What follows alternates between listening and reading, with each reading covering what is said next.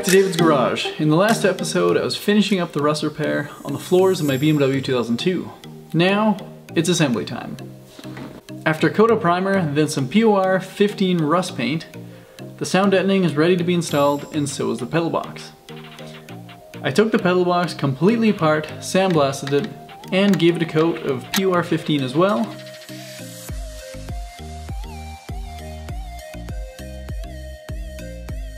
Finally reassembled it with some freshly plated bolts. Nice.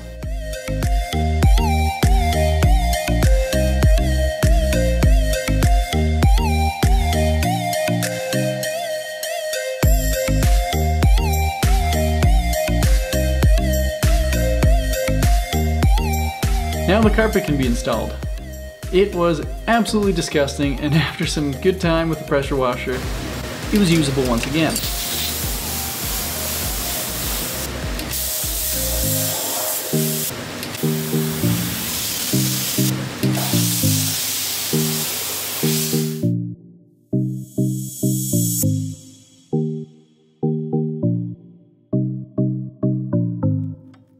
Next step was the heater blower. It did not do a thing. The one connector actually crumbled in my hands, and the motor bearings were completely shot. Luckily I had a spare and made one good one out of the two.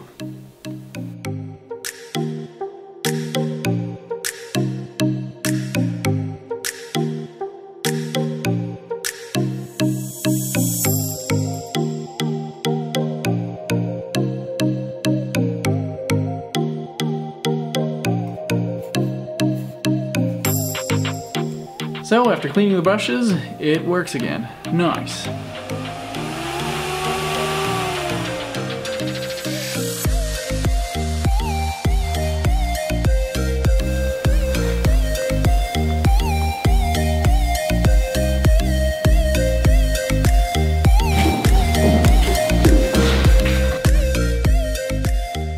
After installing the heater box, I figured I should put my Recaro seats in too.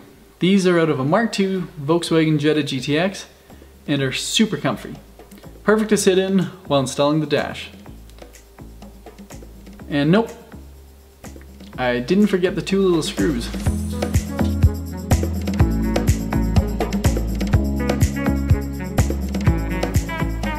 After the dash was in, the windshield was next. This was all pretty uneventful. Everything went surprisingly smoothly, except for when the engine was in. I'll get to that in a bit. But before I could install the engine, I replaced the rear main seal, oil pan gasket, and put a new clutch on too. After cleaning the filthy 5-speed, it was time to attach the engine and transmission together and prepare it for install.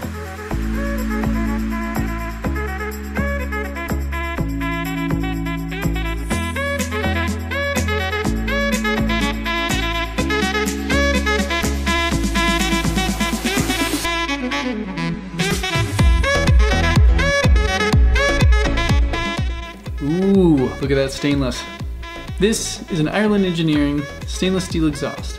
Paired to my stall headers, this should add a bit of power, I hope.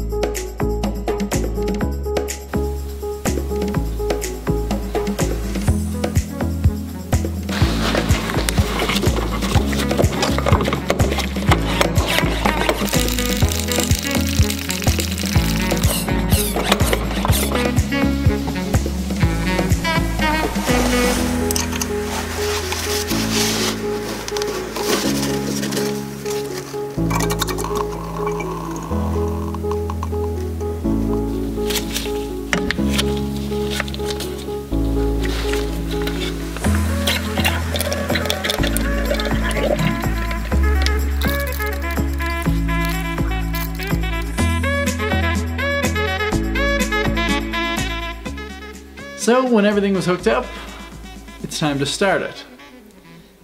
This is where it gets interesting. Here's what happened.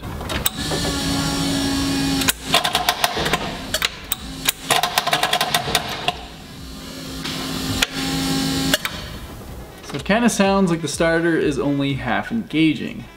My initial reaction was something was wrong with the starter. So I took it out, cleaned the brushes, gave it some much needed lubrication, and after installing it did the exact same thing. So now I was really wondering what was going on and decided to take the transmission off, and maybe somehow the flywheel wasn't put on right or something along those lines, I don't know. But after taking the transmission off, everything looked fine. So put it all back together again and it did the exact same thing. Now, it was getting pretty late, so I went to bed, woke up the next morning, and kind of thought to myself that it could be a power issue, just not getting enough power. So I checked the connections, everything was fine, and I checked the fuse box. Now, one fuse was just slightly skewed a little bit, and it was only making half a connection somehow. If you remove the fuse, it actually didn't do anything. So I didn't actually get a picture of it, and I can't replicate it now because every time you move it, it still makes a full connection. But it was a fuse. And yes, that's right. That means I took the transmission out because of a faulty fuse. Oh yeah, this is David's Garage. Massive idiot? Yeah, that's me. Yeah, how can I help you? After figuring out that disaster, it started right up, and it runs great.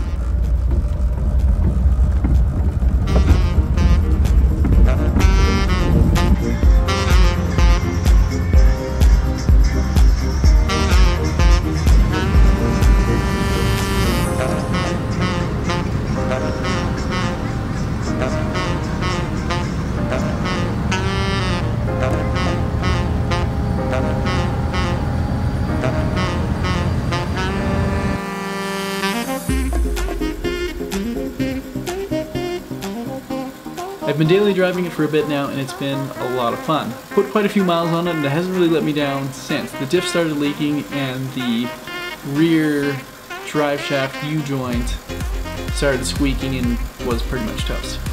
Other than that, it's been great.